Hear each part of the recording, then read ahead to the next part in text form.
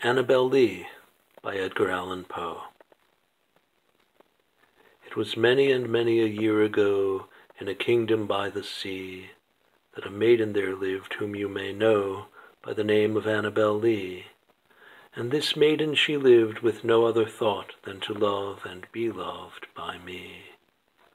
She was a child and I was a child in this kingdom by the sea, but we loved with a love that was more than love, I and my Annabel Lee, with a love that the winged seraphs of heaven coveted her and me.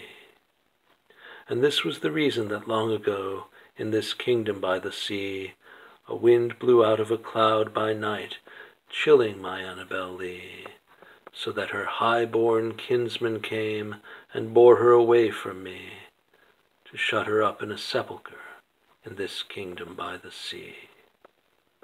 The angels, not half so happy in heaven, went envying her and me. Yes, that was the reason, as all men know, in this kingdom by the sea, that the wind came out of the cloud by night, chilling and killing my Annabel Lee. But our love, it was stronger by far than the love of those who were older than we, of many far wiser than we. And neither the heavens, and neither the angels in heaven above, nor the demons down under the sea, can ever dissever my soul from the soul of the beautiful Annabel Lee. For the moon never beams without bringing me dreams of the beautiful Annabel Lee, and the stars never rise but I see the bright eyes of the beautiful Annabel Lee.